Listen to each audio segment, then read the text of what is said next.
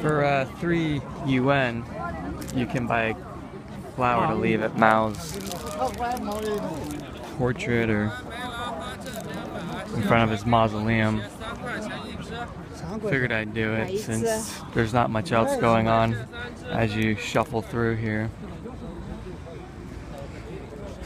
The crowd moves quickly, I can say that. I think it's probably a no stopping zone inside.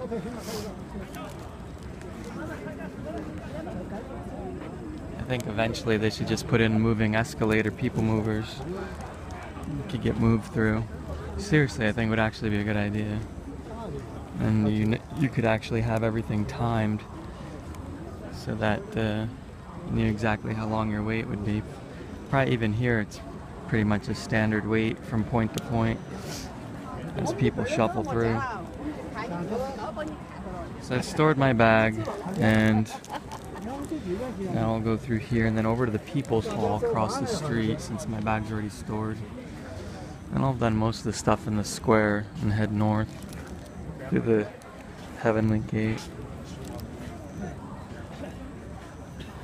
Heavenly Purity Gate. I think that's the one with Mao's portrait. And you go in through a couple more parks, temples before you get to the Forbidden City.